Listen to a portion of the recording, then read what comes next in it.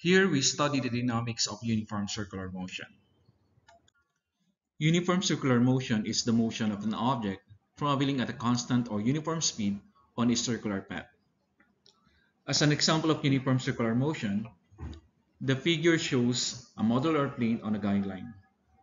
The speed of the plane is the magnitude of the velocity vector b, and since the speed is constant, the vectors in the drawing have the same magnitude at all points on the circle.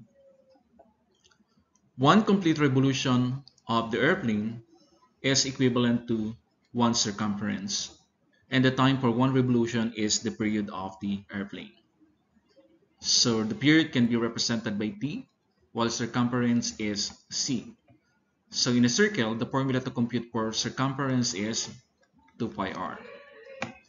Given these equations or quantities, we can compute the velocity or speed of the airplane is in a circular path using the formula for motion, in which that is x divided by t, or distance divided by time. So since the distance here is equivalent to the circumference of the circle, so it can be written as c divided by the period, which is the time for one revolution. So the formula to compute for the speed in a circular path can be written as v equal to 2 pi r divided by t, where b is the speed of the object, which can be expressed in meters per second or centimeters per second. Phi is constant, r is the radius of the circle, and t is the time it takes for the object to travel once around the circle, or that is one revolution. Period is also related to the frequency, which is the number of revolutions in 1 second. So period can be calculated using frequency, and that is equal to 1 divided by the f, or that is the reciprocal of the frequency. In that case, so f is the reciprocal of the period. So the unit for the frequency is revolution per second. So this is the number of revolutions in 1 second. In that case, 2 pi r over t can be computed also, or written also, as 2 pi r multiplied by the frequency, because the period here is the reciprocal of the frequency. Example number 1. The wheel of a car has a radius of 0.29 meters and it is being rotated at 830 revolutions per minute on a tire balancing machine. Determine the speed at which the outer edge of the wheel is moving. In this problem, the 0.29 meters is the radius. 830 revolutions per minute is the given frequency. In this problem, so we have to compute for the speed at which the outer edge of the wheel is moving. So we are looking for the value of v. For us to compute for v, we have to use the equation v equal to 2 pi r divided by the period. In this case, the period is not given, but since the frequency is given, we can compute the period based on the given frequency. And that can be calculated using this equation, where period is equal to 1 divided by the frequency. And that is 1 over 830 revolutions per minute, equal to 1.2 times 10 to the negative 3 minute per revolution.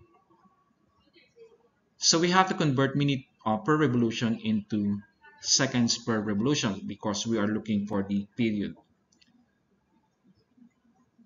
So the period here is equal to 1.2 times 10 to the negative 3 minute, which is equivalent to 0.072 seconds. So here's the period, and the radius is also given, so therefore we can solve now the speed. So speed is equal to 2 pi r divided by the period. Substituting all the given, that is equal to 2 pi multiplied by the radius, which is 0.29 meters, divided by the period, 0.072 seconds. And that is equal to 25 meters per second. Another formula that you can use here is the formula using the frequency. So that is 2 pi r multiplied by the frequency. Substituting the given, so this is 2 pi multiplied by the radius, 0.29 meters, multiplied by the given frequency, that is 830 revolutions per minute, and we have to convert minute into second. In 1 minute, that is equivalent to 60 seconds. So this is equal to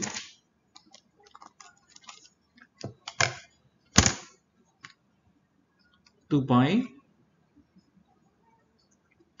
multiplied by 0.29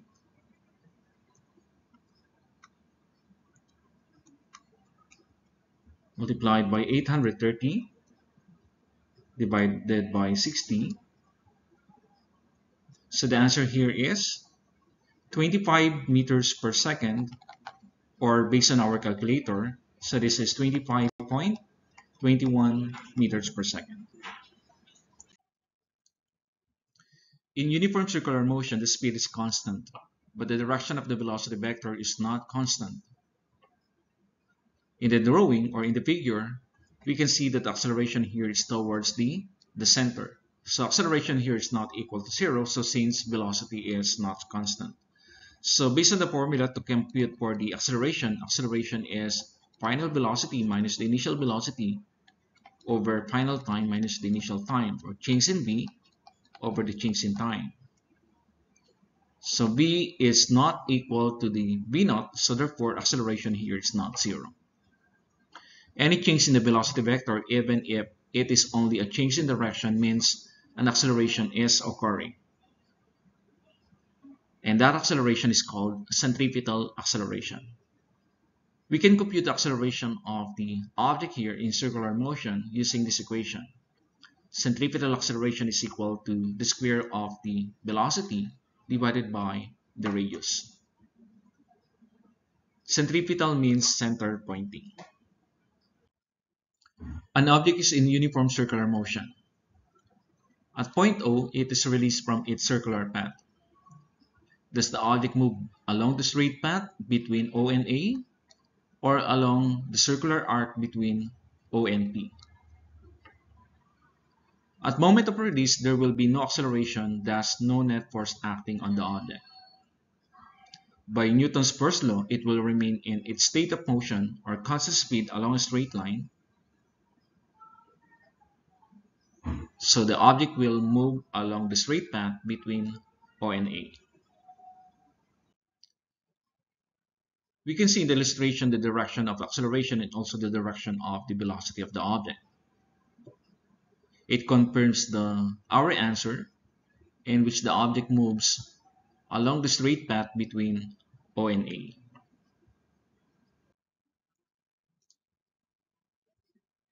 An example about centripetal acceleration.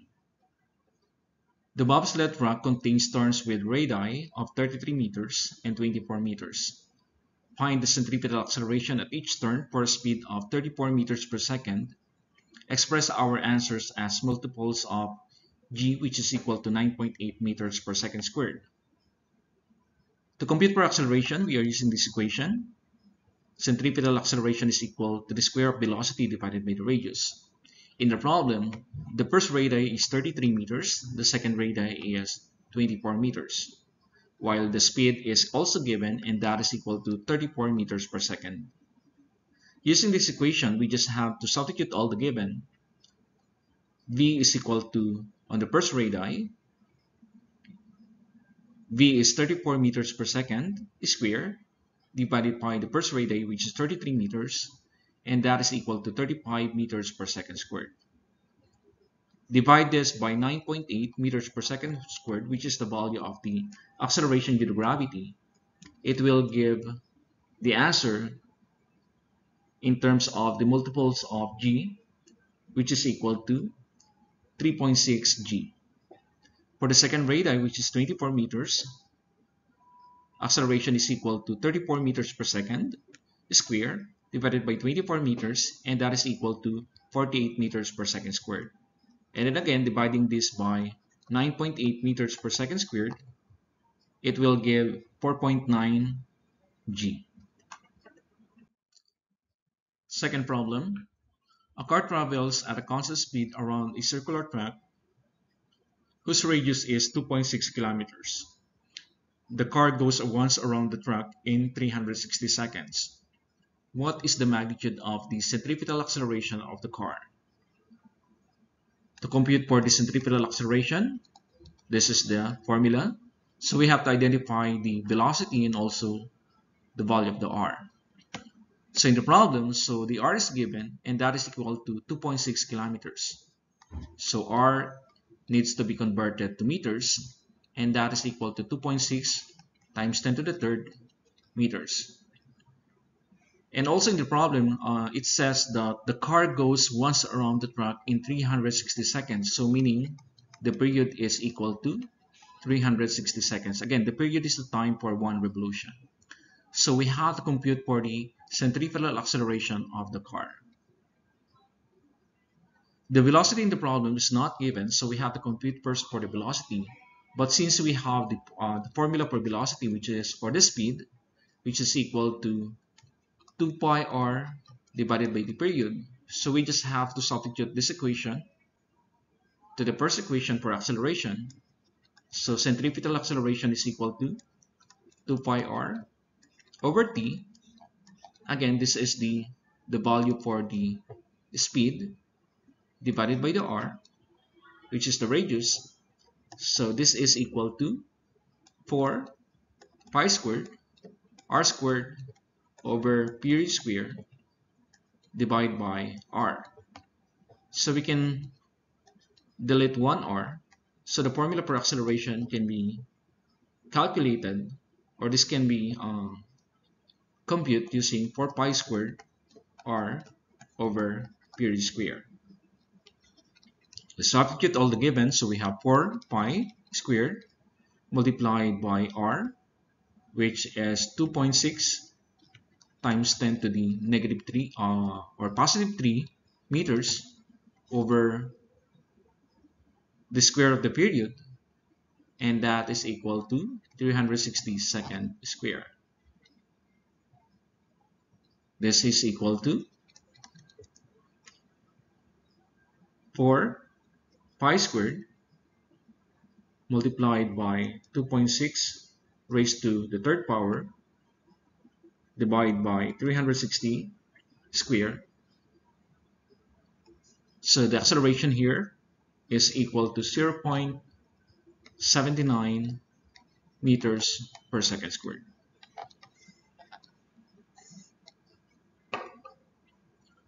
So you can actually compute first for the velocity or speed of the car, and then after that you can actually plug in the answer in this equation.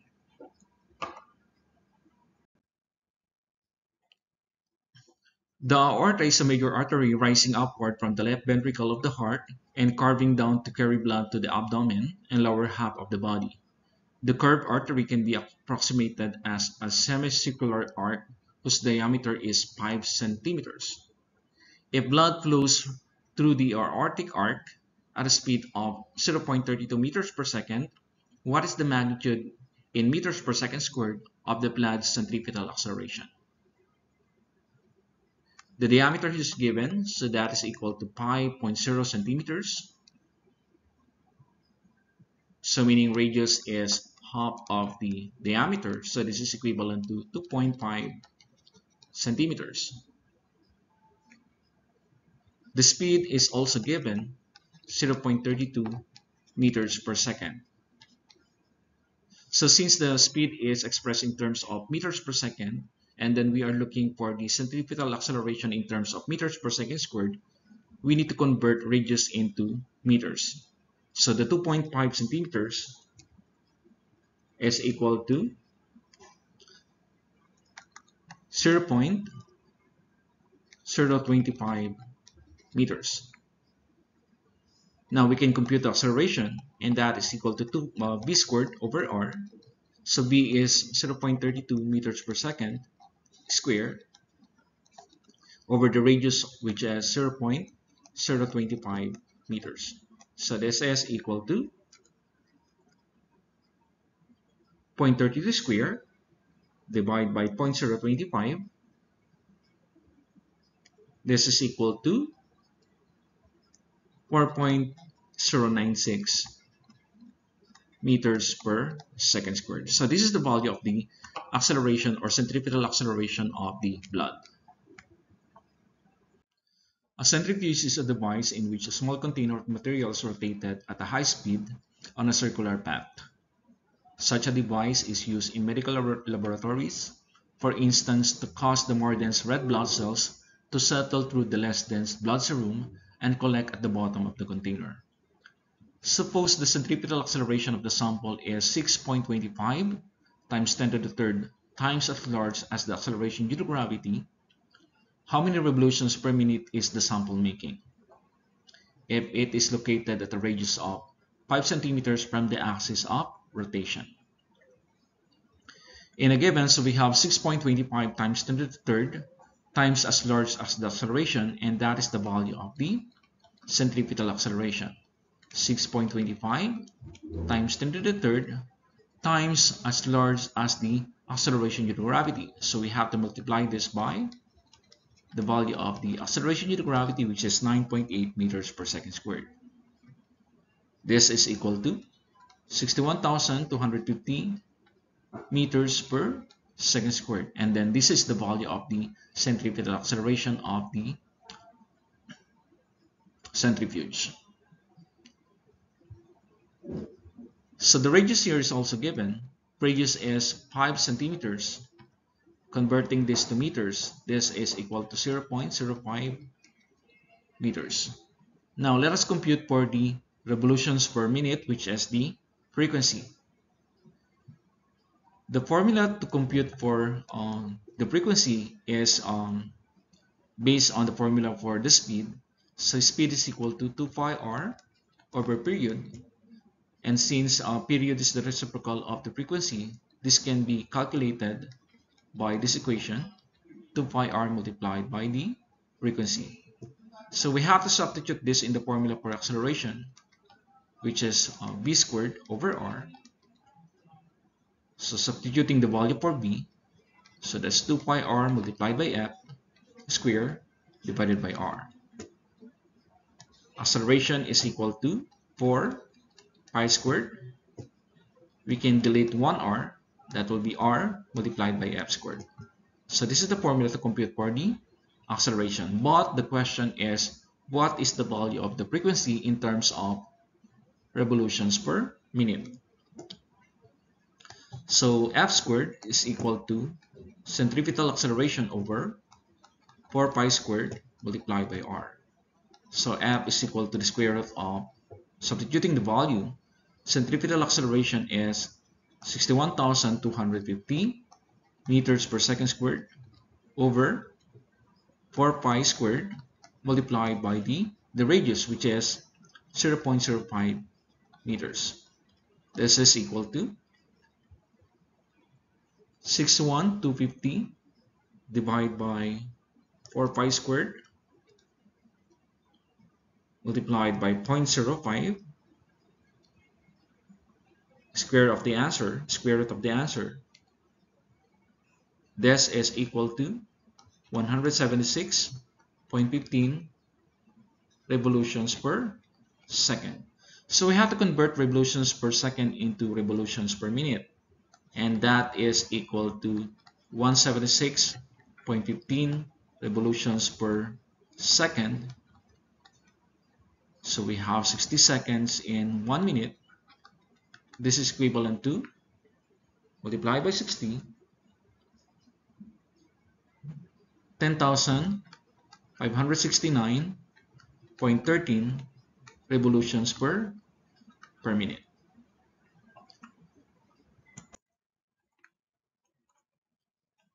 If we're going to recall Newton's second law, an accelerating object must have a net force acting on it that points in the same direction as the acceleration.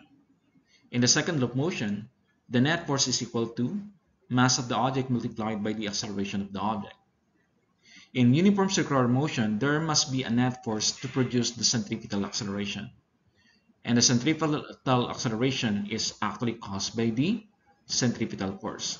So centripetal force is the force that keeps an object moving on a circular path. Its direction always points toward the center of the circle at any point along its circular motion. So since the direction of the centripetal acceleration is towards the center of the circle, the direction of centripetal force is also towards the center of the circle. So based on the formula for second law, centripetal force is equal to mass of the object multiplied by the centripetal acceleration. So based on this equation, so we can actually substitute here the value for the centripetal acceleration. So this can be written as mass of the object multiplied by speed square over r. So this is the formula for the centripetal force.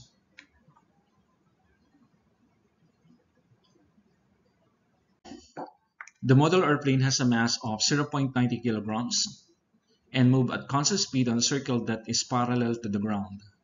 The path of the airplane and the guideline lie in the same horizontal plane because the weight of the plane is balanced by the lift generated by its wings. Find the tension in the 17 meters guideline for a speed of 19 meters per second. So the mass of the model airplane is already given, and that is equal to 0.90 kilograms. We also have the given radius, 17 meters, and the speed of the airplane, model airplane, which is 19 meters per second. This problem follows the equilibrium, in which if we're going to compute for the total force must be equal to 0. So this is under the law of inertia. So since this is at rest, or this is moving in uniform motion, so we can say that the forces acting on the object are the following. First is the tension, and then the second one is the centripetal force. So one is going to the right and then the other one is going to the left, or they are moving in opposite direction. So if that is the case, so tension minus the centripetal force, and that is equal to 0. And based on this equation, tension is equal to the value of the centripetal force. And since the value for the formula for centripetal force is mv squared, so we can say that tension is equal to mv squared over r, which is also the formula for the centripetal force. Let's just substitute all the given. So the mass of the model airplane is 0.90 kilograms. The speed is 19 meters per second square divided by the radius of which is 17 meters. So the tension here is equal to 19 newtons. And again, the tension keeps the plane in a uniform circular motion, and then based on that, tension is equal to centripetal force. In a circus, a man hangs upside down from a trapeze, legs bent over and arms downward, holding his partner. Is it harder for the man to hold the partner when the partner hangs straight down and is stationary, or when the partner is swinging through the straight down position? In the first condition, the partner is stationary and then the man supports partner's weight only. In the second condition, the partner is swinging through, meaning this is under uniform circular motion. In a uniform circular motion, the man is experiencing centripetal acceleration, which has a given force of the so-called centripetal force. In the first condition, again, the man only supports the partner's weight. In the second condition, the man supports partner's weight and applies a centripetal force on partner to keep her in uniform circular motion. So the answer here is harder when partner is under the uniform circular motion. A sled with a mass of 25 kilograms rests on a horizontal sheet of essentially frictionless ice. It is attached by a 5-meter rope to a post set in the ice. Once given a push, the sled revolves uniformly in a circle around the post. If the sled makes 5 complete revolutions every minute, find the force exerted on it by the rope. The 25 kilograms is the mass of the sled. The 5 meters rope, which is attached to the post, this is the given radius, and once given a push, it will undergo uniform circular motion. If the sled makes 5 complete revolutions per minute, so 5 revolutions per minute, this is actually the value of the frequency. So find the force exerted on it by the rope. So there are forces acting on the sled. The first is the tension, and then the other one is the centripetal force. In this case, so since the sled is moving in uniform motion, so we can say that the tension is equal to the centripetal force. So the tension here is the force exerted on it by the rope. So to compute for the force, which is the tension, we are using the formula for centripetal force, and that is mv squared over r. Substituting the formula for the speed, m 2 pi r f squared over r. So the tension is equal to 4 pi squared m multiplied by r multiplied by f squared. So let us compute for the tension. So this is 4 pi squared multiplied by the mass, which is 25 kilograms, multiplied by the radius, and the frequency, which is expressed in revolutions per minute. So revolutions per minute, 5 revolutions per minute. Convert this to seconds. 1 minute is equivalent to 60 seconds. So the tension here is equal to 4 pi squared multiplied by 25, which is the mass of the sled, multiplied by the radius, multiplied by the frequency, 5 revolutions per minute, divided by 60 seconds. This is equal to 411.23 newtons. This is the force exerted on it by the rope. When a car travels without skidding around an unbound curve, the static frictional force between the tires and the road provides the centripetal force. The reliance on friction can be eliminated completely for a given speed. However, if the curve is banked at an angle relative to the horizontal, much in the same way that a plane is banked while making a turn. The figure shows a car travels in a circle of radius r on a frictionless bank curve or bank road. The banking angle is theta, and the center of the circle is at C. The force acting on the car are its weight, which is mg, and the normal force, which is Fn. A component Fn sine theta of the normal force provides the centripetal force. The Fn here can be resolved into Fn cosine theta, which is the y component of the normal force, and Fn sine theta, which is the x component of the normal force. So along the horizontal or x-axis, the centripetal force is equal to Fn sine theta, or the x component of the normal force, which is equal to mv squared over r. While along the vertical y-axis, Fn cosine theta, which is the y component of the normal force, that is equal to the weight of the car.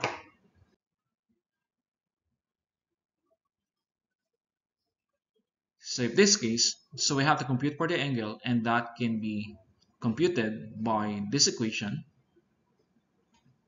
So Fn sine theta, which is equal to mv squared over r, and that is to be divided by Fn cosine theta equal to mg. So we can actually remove the Fn here, delete the Fn. Sine over cosine is equivalent to tangent.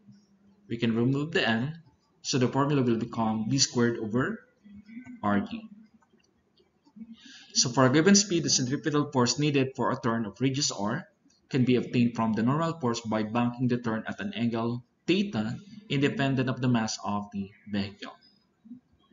At a speed that is too small for a given theta, car would slide down a frictionless bump curve. At a speed that is too large, a car would slide off the top. The turns at the Daytona International Speedway have a maximum radius of 316 meters and are steeply banked at 31 degrees. Suppose these turns were frictionless, at what speed would the cars have to travel around them? So the angle here is given, which is 31 degrees, while the maximum radius is equivalent to 316 meters. So we have to compute for the speed, and we can compute the speed based on the formula for the bunker, which is tangent theta is equal to v squared over rg. So the v here is equal to the square root of rg multiplied by tangent theta. Substitute all the given, so r is equal to 360 meters multiplied by g, which is acceleration due to gravity, 9.8 meters per second squared, multiplied by tangent 31 degrees. So the speed here is equal to 43 meters per second or 96 miles per hour. Today, there are many satellites in orbit about the Earth. The ones in circular orbits are examples of uniform circular motion. Like a model airplane on a guideline, each satellite is kept on a circular path by a centripetal force. The gravitational pull of the Earth provides the centripetal force and acts like an invincible guideline for the satellite. There is only one speed that a satellite can have if the satellite is to remain in an orbit with a fixed radius.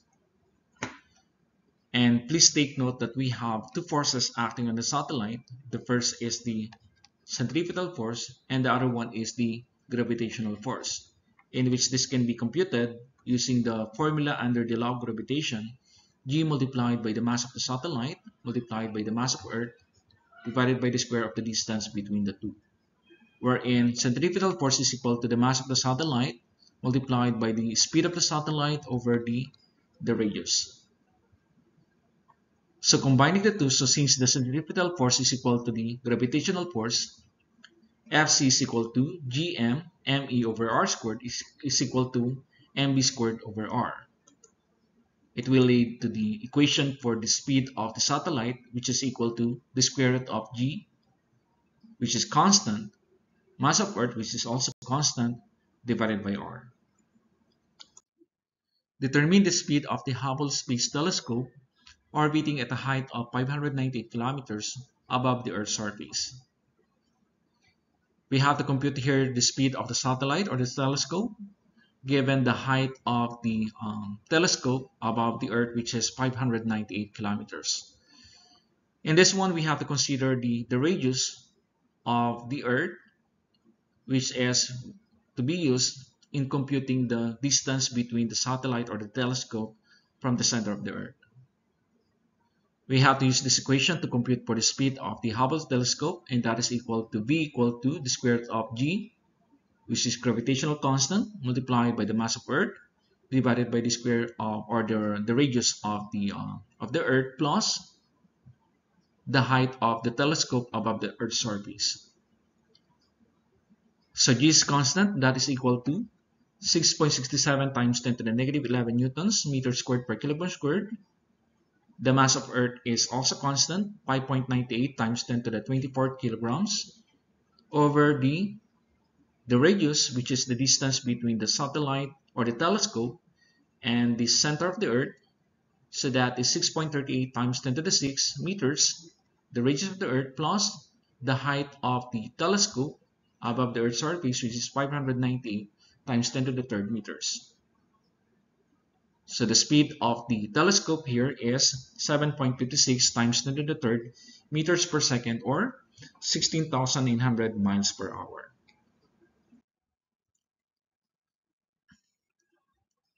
So the period of the satellite in circular orbit around the Earth can be computed using this equation.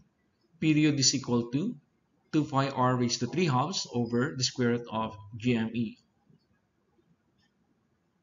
So the period here is 24 hours because the satellite is rotating around the Earth in 24 hours. And we can also use the GPS or the Global Positioning System to identify the location of the object inside the Earth or at the surface of the Earth. Apparent weightlessness and artificial gravity can be experienced by an astronaut inside satellites orbiting the Earth. Apparent weightlessness means zero apparent weight, which is similar to the case of the elevator during pre-fall. The figure below shows a person on a scale in a freely falling elevator and in a satellite in a circular orbit. Assume that when the person is standing stationary on the Earth, his weight is 800 newtons.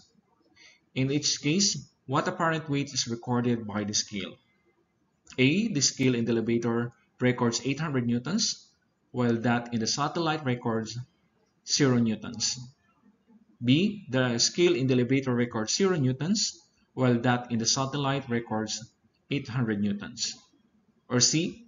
Both scales record 0 newtons. Choice A. Both person and elevator fall freely at the same rate, so they do not exert a force on each other. The scale should read 0 newtons. Choice B. Both person and satellite experience centripetal acceleration at the same rate, so they do not exert a force on each other. The scale should read 0 newtons also. So the answer is both scales record 0 newtons. At what speed must the surface of the space station move so that the astronaut experiences a push on his feet equal to his weight on Earth? The radius is 1,700 meters. Centripetal force is equal to the weight. So that is mv squared over r equal to mg. In this equation, we can cancel the m, and we need to derive the formula for the speed. The speed is equal to the square root of rg. The r is the radius, while g is the acceleration due to gravity. Substituting the values, v equal to the square root of 1,700 meters multiplied by 9,800 or 9.8 meters per second squared. V is equal to 129 meters per second.